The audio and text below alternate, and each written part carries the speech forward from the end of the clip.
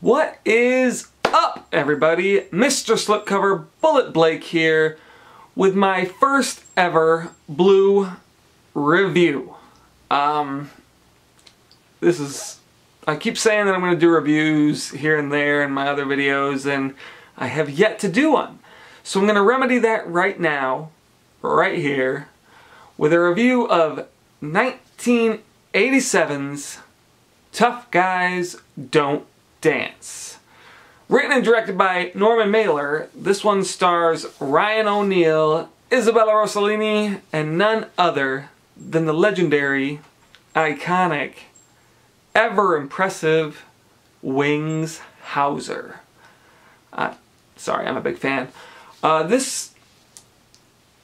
do I begin with this movie? Like, it's not a very straightforward story. Like, it sounds simple. I mean, not really. Look, Tim found blood in his car, a woman's head in the drug stash, and the chief of police with the love of his life. And that's only the beginning. Was it the ex-wife, the bisexual prep school pal, or Tim himself? I really enjoy this slipcover, actually. The whole trade paperback thing, I mentioned it briefly in my unboxing video, but I think it's fucking great. They got this cool little shit on here where the critics are, it looks just like a book, where the critics are raving.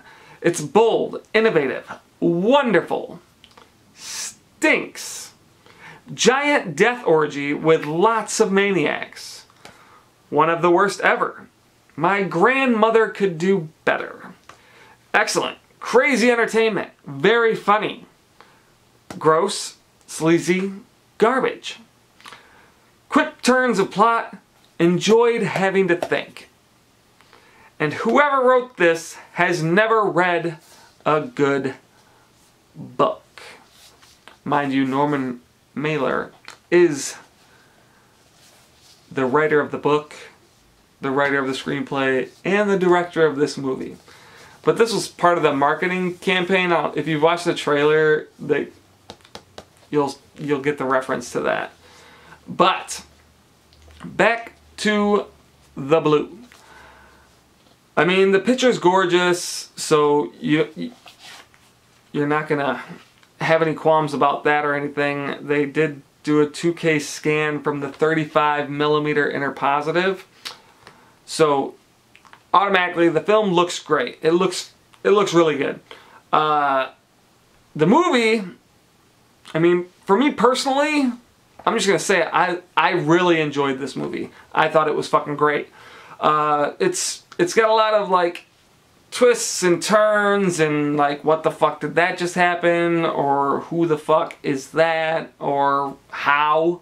Or why? Or what?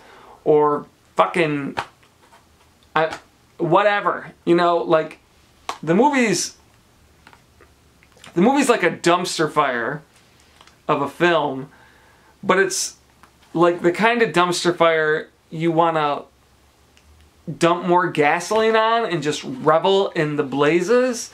Like, I really fucking liked it. In fact, I liked it so much that I've watched it twice.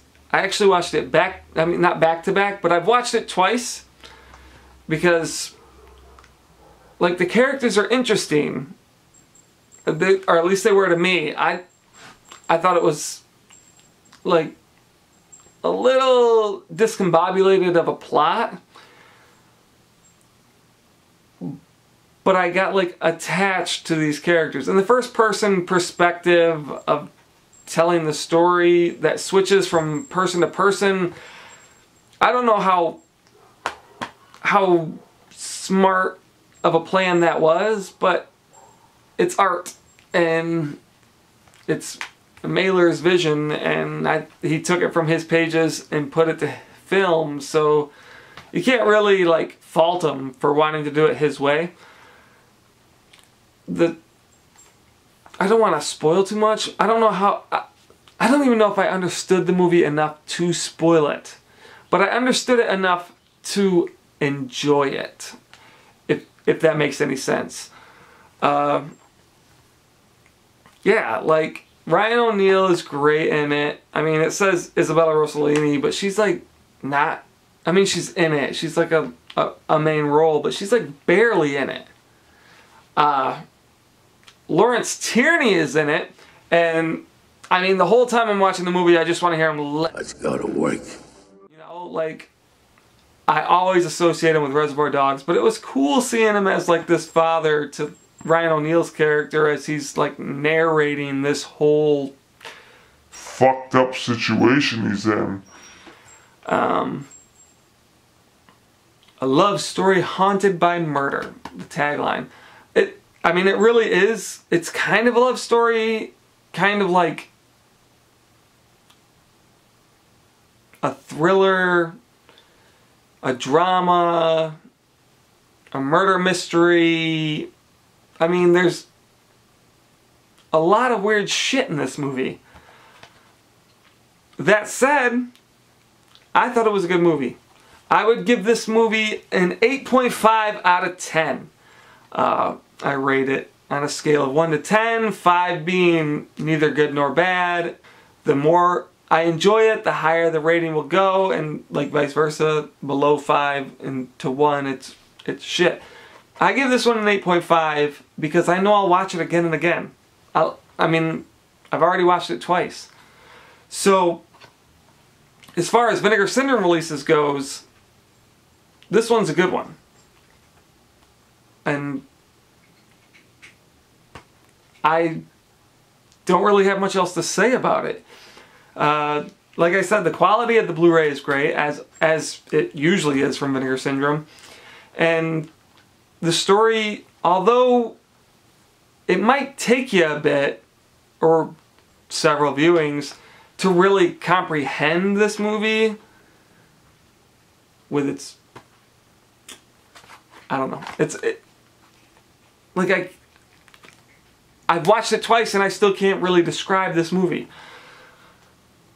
That said, I still give it an 8.5, which I wasn't thinking that I was originally, because after watching, like I hadn't watched it yet, and I watched Master Chaos's review on this movie, and he didn't like it. And him and I are usually like in the same boat when it comes to movies, or at least I found that we are late. So like when I watch his reviews, I give him a lot of credibility. And this one I know is like an odd duck and a fluke occurrence where I thought it was really good. So I gotta disagree with him there. Check it out. You should really watch this movie. As far as special features go, the highlight of this one is the interview with Wings Hauser. And I was almost more excited to watch that than I was to watch the movie, because he's just batshit crazy nuts. Even though in this interview, he really wasn't. He was so down to earth, it was almost like watching a different person. Because in his movies, he's so fucking off the wall and out there that you just expect him to always be insane. And I get that this was like 30 plus years ago.